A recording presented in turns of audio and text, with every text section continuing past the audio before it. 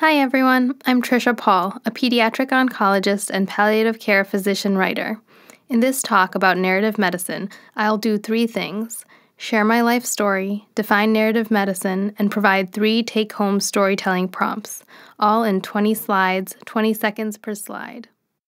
My story begins with this seahorse. A patient's 4-year-old sibling painted it one day when I was volunteering in a children's hospital.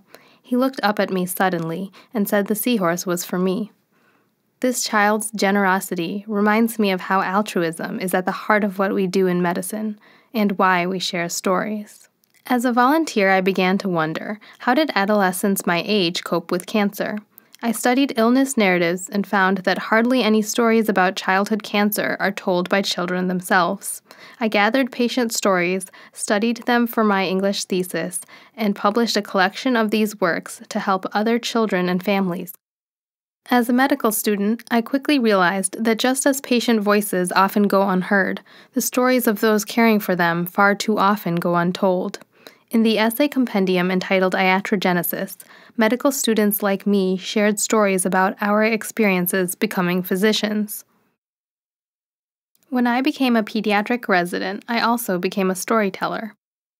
With my legs trembling beneath me, I stood before hundreds of people to recite stories I had written.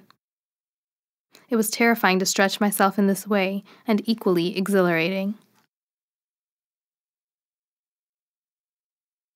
I've come to define narrative medicine as a practice of attending to the stories of patients, families, caregivers, and clinicians. We share our lived experiences with one another through stories told in writing, conversation, and art.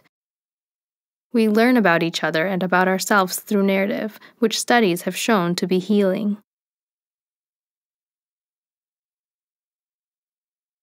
How does storytelling work? The answer is twofold. Creating narrative prompts reflection, and introspection can enable greater insight into the self. Thinking about how to write about something creates mental distance that can enable us to shape and reframe our own perspectives as well as those of others. This creative process of disinhibition is accompanied by reorganizing with new language. Writing deconstructs and reconfigures, allowing one to infuse experiences with new meaning. So why do stories matter? 3 main reasons come to mind. The sinister reality of modern medicine includes our high rates of healthcare provider burden.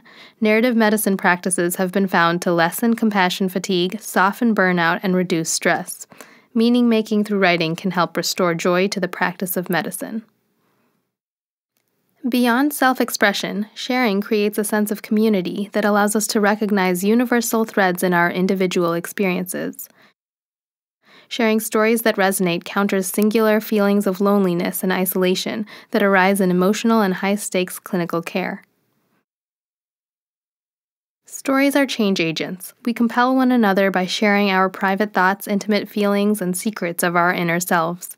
Think about the wide variety of stories you have heard, read, and watched about medicine and how they may have shaped your intrigue about this profession. Remember your own story of what brought you into medicine or made you curious enough to watch this talk. Sometimes it just takes a moment, a deep breath, a pause in a parking lot at dusk, and intentionality. Carving out time and space for reflection, organization, and discovery in our fast-paced lives isn't easy, but it can be surprisingly rewarding. What do you see when you look at this picture? Are your eyes drawn to the vast blue skies, the scattered white clouds? Do you look towards the barren trees and the evergreen or the speckled gravel? What about the pine cone front and center, or the person hidden towards the left? Noticing and describing details brings emotions, people, and scenery to life. Challenge yourself to describe the 5 senses in your narrative. How does the sobering breeze feel? What does the frigid air taste like? Can you smell the salt in the wind? Do you hear the sound of waves crashing against glaciers and find yourself squinting from the brightness of Arctic ice?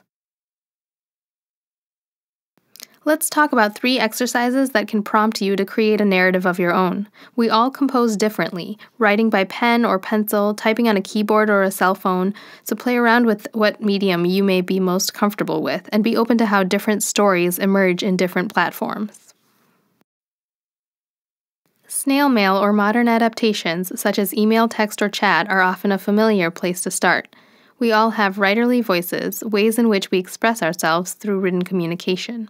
Writing letters, drafting unsent emails or social media posts, jotting down notes on your phone can be more comfortable and less intimidating starting points.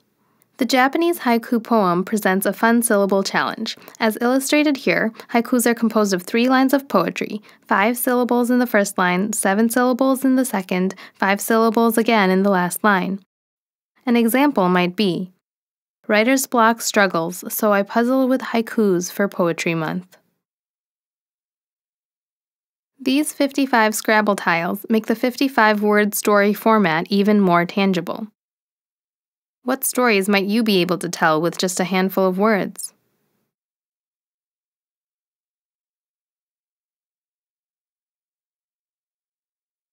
So back to the seahorse. He stands tall on my desk, glitter paint still shiny a decade later, shimmering as he catches the sunlight. He reminds me of what altruism looks like in its most authentic form, unedited. He reminds me of how rewarding the altruism of sharing stories can be, both for storytellers and for listeners.